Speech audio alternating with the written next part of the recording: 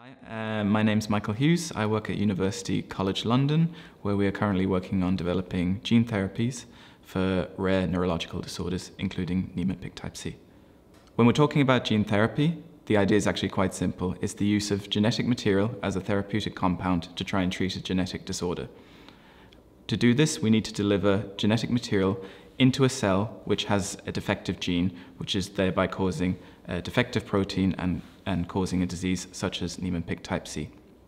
Now, it's actually quite difficult to deliver foreign genetic material into our cells because they have a whole series and lines of defenses to try and block foreign DNA from entering them as a form of protection against hostile DNA. So to do this, we actually have to use a vehicle. Our vehicle of choice are viruses. Now, that might sound extreme in the first case, the use of a virus.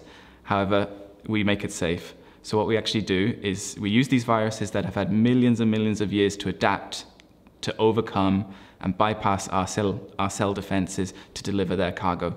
So what we do is we take out any harmful pieces of DNA and instead replace it with a therapeutic gene.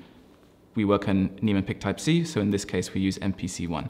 So you strip that out, put in your therapeutic gene, and use this sort of vehicle, which is very efficient at delivering its cargo into our cells, and it's now delivering a functional copy of the NPC1 gene, which then is supposed to take over the role of the non-functioning gene in the cell, thereby producing functional NPC1 protein, which should have effects on all aspects of disease pathology, so going right to the top of the pathological cascade, focusing on the source of the disease rather than the downstream effects.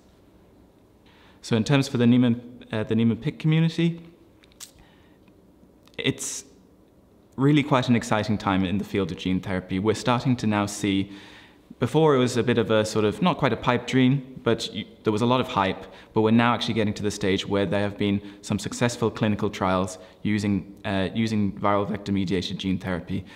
These are now coming to fruition.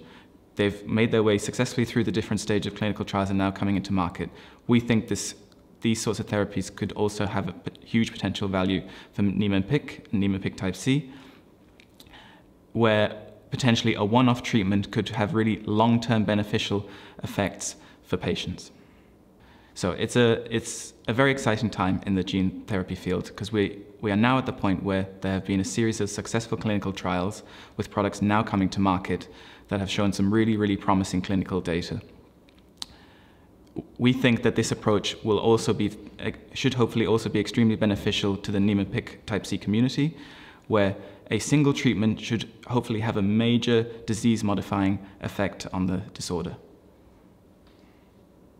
Sweet. Brilliant. Lovely. Okay. Thanks, Mike. I appreciate that. Cheers.